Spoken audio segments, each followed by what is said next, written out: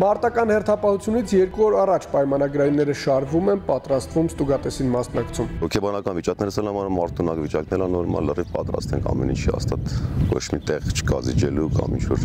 կուլետալու հակառակորդի ոչ մի ձևի։ Հրամանատարի տեղակալը մոտենում է յուրաքանչյուրին, զրուցում, պատասխանում հարցերին։ Առաջին հերթին տեղեկանում ենք իրենց պատրաստվածության մասին, փաստաթղթերի առկայությունն ենք ստուգում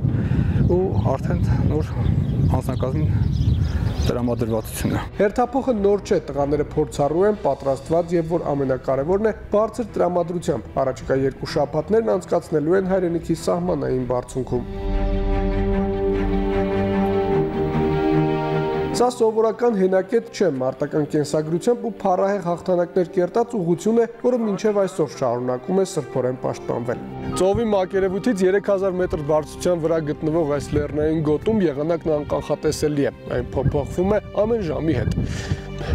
Սա բարդ եւ պատասխանատու սահմանագիծ է, որտեղ ծառայություն են իրականացնում լավագույնները, ընտրյալները, հաճալրջորեն եւ մեծ պատասխանատվությամբ։ Ադրբեջանական դիրքերը մոտ են անզեն աչքով նկատելի, նաեւ վերահսկելի։ Դիտարկումը դժվարանում է հատկապես ցածր տեսանելիության, մառախուղի ու ամպերի պատճառով, ընդ որում փոփոխություններն անընդհատ են ու անկանխատեսելի։ Դեռ մանկուց սիրել եմ զինվորական գործը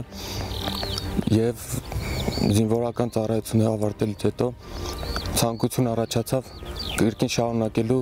իմ պարտքը հայրենիքիս հանդեպ։ Անձնակազմի ամենակրտսեր դիտորդն է այս տարի է զորացրվել ու նորից զինվորագրվել։ Համազգեստի ու հայրենիքի նկատմամբ սերն է Վարդանին նորից դիրք բերել, խրամատում կանգնեցրել։ Քանի որ մեզ վստահված է բարձր պահել մեր սահմանների անառիկ զգոնությունը, մենք աչալրջությամբ կատարում ենք մեր այդ պարտքը։ Հակառակորդի կողմից ցանկացած ոտնձգության խախտման դեպքում մենք զեկուցում ենք մեր վերադաս հրամանատարներին։ Անհրաժեշտ դեպքում անցնում ենք պատժիչ գործողությունների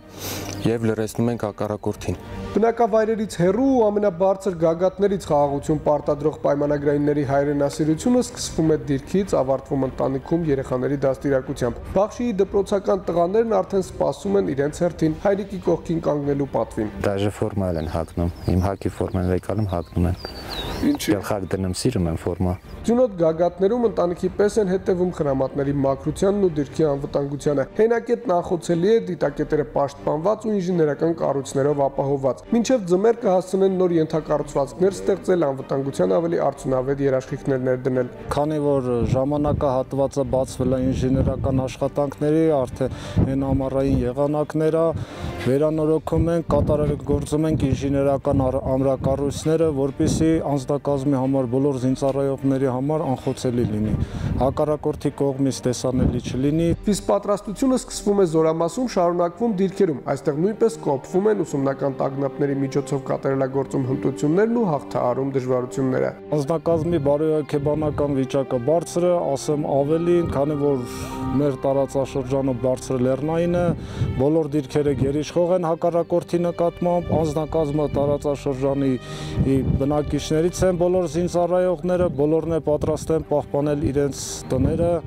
ապահովեն խաղաղ բնակչության անդորը։ Սահմանին ու տղամարդկանց կողքին կին զինակից էլ ունեն։ Սա նրա անգիր Գասպարյանն առաջին բուժօգնության երաշխավորն է, դիրքապահների առողջության հետևողը։ Ինձ համար մեծ պատիվ է ծառայել մեր զինծառայողների կողքին, օգտակար լինել նրանց, անհրաժեշտության դեպքում կյանք փրկել, անհրաժեշտության դեպքում հասնել օգնության։ Հրամանատարական կազմը յուրաքանչյուր այցելության ժամանակ նկատում արձանագրում է։ Դիրքապահների բարոյահոգեբանական վիճակը կայուն է, միջանձնային հարաբերությունները ջերմ ու ընկերական, ծառայությունն իրենց աշխարհագրական դիրքի նման, բարձր մակարդակի։ Բոլոր զինծառայողները ապահովված են ամեն անհրաժեշտով, ինչ որ պետք է իրենց ծառայություն իրականացման համար եւ բարբերաբար ստուգումներ ենք իրականացնում, որպեսզի տեսնենք, որ իրոք համապատասխանում են, իրենք կարող են կատարել են այդ միջոցները այս նպատակի օգտագործում թե ոչ։ Սա այս անձնակազմի հերթական հերթապահության վերջին օրն է։ Շուտով կլինեն տանը, փոխարինողների ստուգատեսն էլ ավարտվում է։ Քիչ անց զինվորական ամենագնացը տեղում կլինի ու հայրենիքի պաշտպանների այս խմբին կհասցնի լեռներ։ Դավիթ Դավթյան, Ֆելիքս Շախտոյան, Զինուշ